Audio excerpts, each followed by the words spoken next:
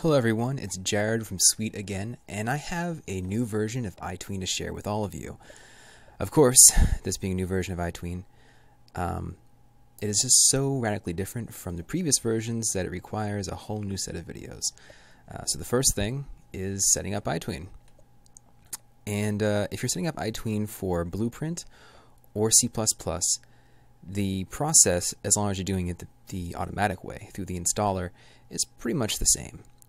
All you gotta do is open up your folder that is extracted when you extract the iTween zip file, and you're left with these two files. One is a folder that has all the iTween source, and the other is an exe as an installer. So if you are working on a Windows computer, you'll be able to use this installer to install iTween. If you're working on a Mac or a Linux computer, then this will not help you. You will have to install manually. So I'll go over that later in the video, how to do that. But again, if you're using Windows, this will work great for you. If you do not trust me to not install viruses on your computer, then you can also install manually on Windows if you would prefer. But I can assure you that is not my game, and I have posted the entire source for the Windows form executable that we're about to run on the wiki, the Epic Wiki. So you can check that out if you are not comfortable with just using exes from random people. And you really shouldn't be comfortable with that, but in this case, maybe I'm biased, but I think you should trust me. But either way, if you want to use the executable, all you gotta do is double click that bad boy, and you get this cute little window. And what this window shows you is a few options. First one is I'm a Blueprinter exclusively. The second one is I'm a C++ user or both. And these options to turn on debug messages and error messages. I would recommend keeping debug messages off. They're more for me as the developer to see when objects are created and then destroyed, and when using the parser, getting feedback on that. All these messages can be useful to the end user, but I really don't think they would be to you. Error messages, however, I would definitely recommend keeping that on.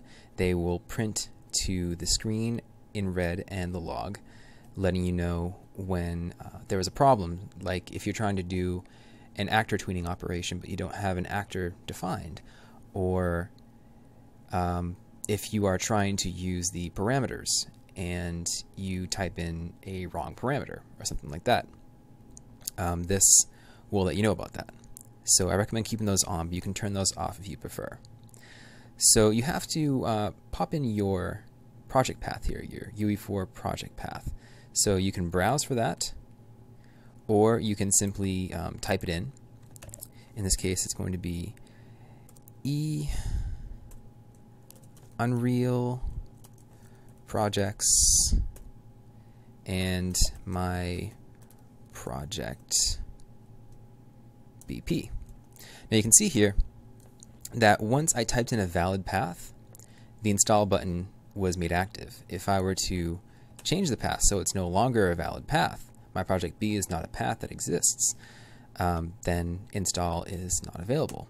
As long as the path that you're typing in here has a uproject file in it, such as this one, my project bp.uproject, the install button will be available. And if you'd like, you can just keep throwing backslashes on there, or have no backslashes. It doesn't really matter, because in the end it's going to parse the same way. So if you are going to be using blueprints exclusively, this is the best option for you, since it will require no building, no compiling, nothing like that. Actually, that's not true. It will need to recompile, but you won't have to do that manually. The launcher will take care of that for you. And it will install as a plugin, so you can turn it on and off. If you are a C++ user, or would like to use C++ and blueprints, I will go over that later. For now, let's just stick with I'm a Blueprinter exclusively. I have my project path in there, click install, and in less than a second it is done. And what that does is it just creates a plugins path, plugins folder inside of your project. Inside of that, iTween, and then inside of that, all of the iTween information. Now, two things I want to point out here. Right now we're in version 0.8 beta, or 0.8b. You can find that up here in the installer, version 0.8 beta. You can also open up your U plugin by right-clicking on the iTween.u plugin and then open with, and you can open that with Notepad. And you can see right here, version 0.8, version name 0.8 beta. That information on the installer is taken directly from this U plugin. So if you ever need to know what version of iTween you're using, just go to the U plugin or the installer. See that information. Now, if we start up this My Project BP, let's give that a second to run.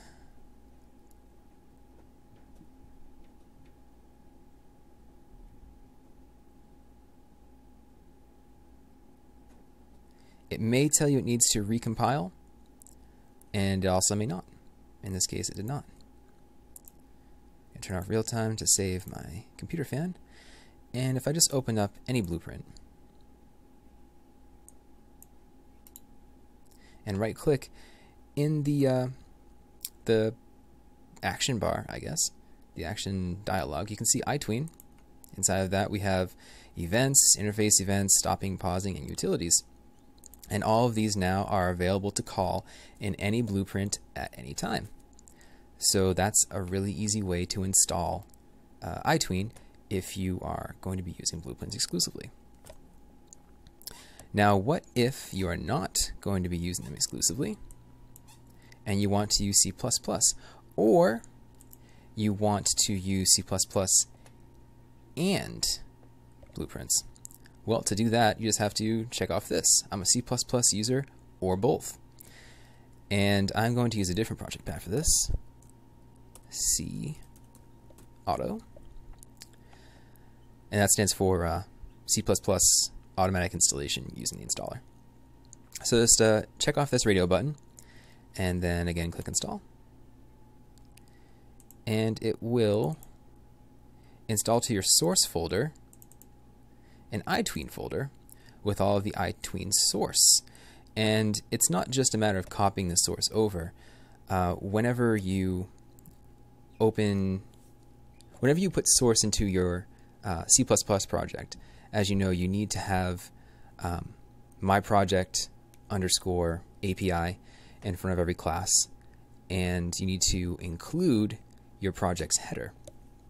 And the installer automatically takes care of that for you. So if we were to open up, say, itox.h, you can see down here the class has added myProject C auto _ API to the class. And if we were to open up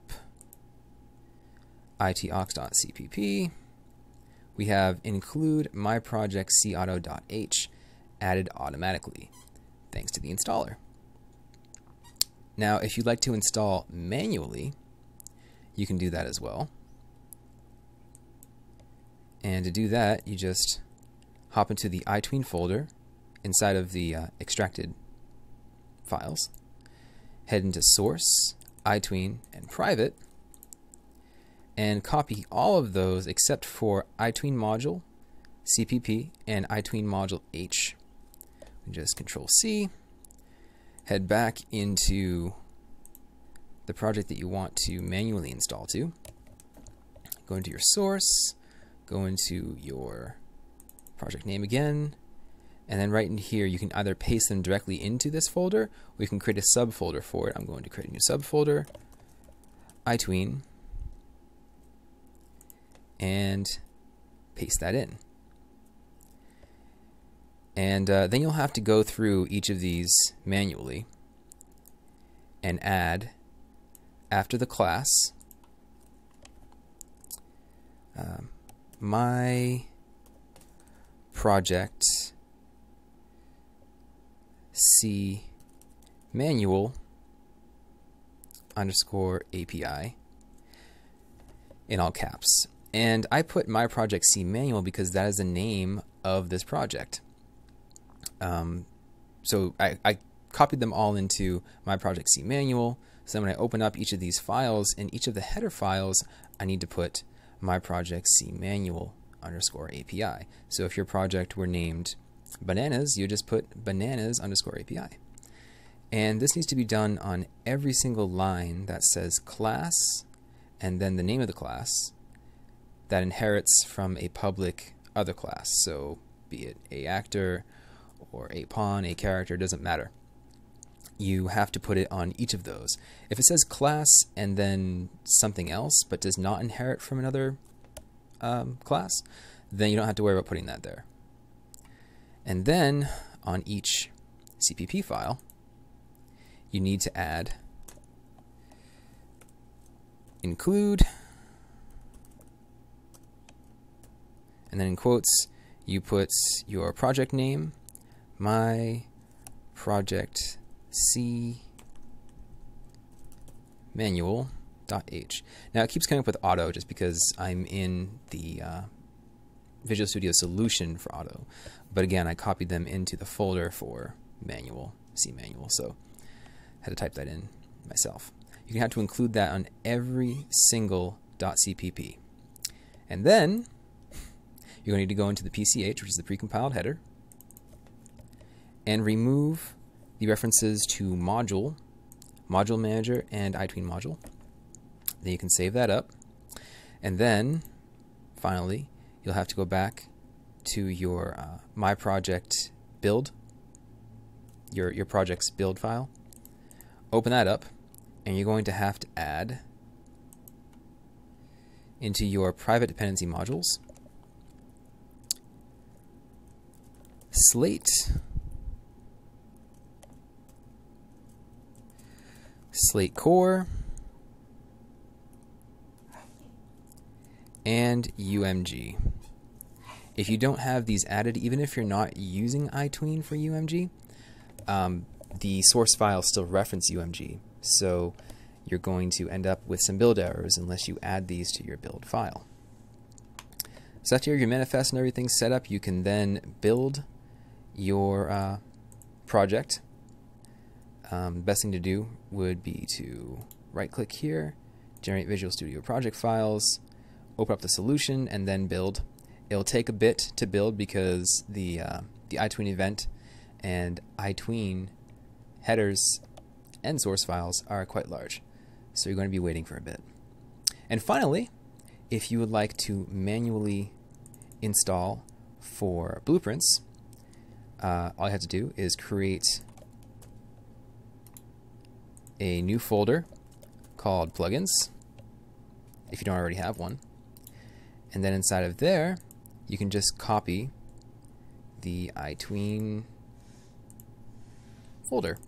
So inside of here you'll have your installer and this iTween folder. You just copy the iTween folder into your plugins, and there you go, manually installed for BP. So that's it.